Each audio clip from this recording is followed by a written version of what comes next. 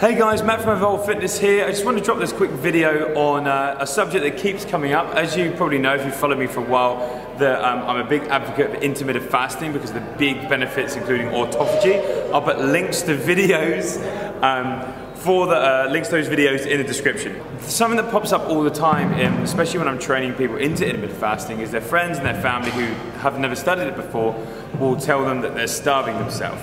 So I just want to give you a quick lowdown on that.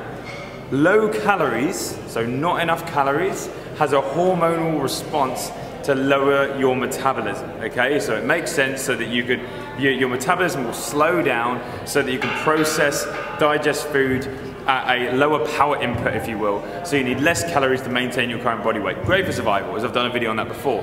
But if you have no calories at all, you have a different hormonal response to preserve lean mass.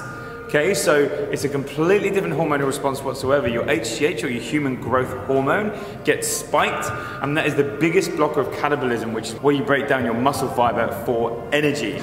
So I'll put a link also in this description for videos on intermittent fasting. What is it? I did a long time ago, and autophagy, just to explain these things.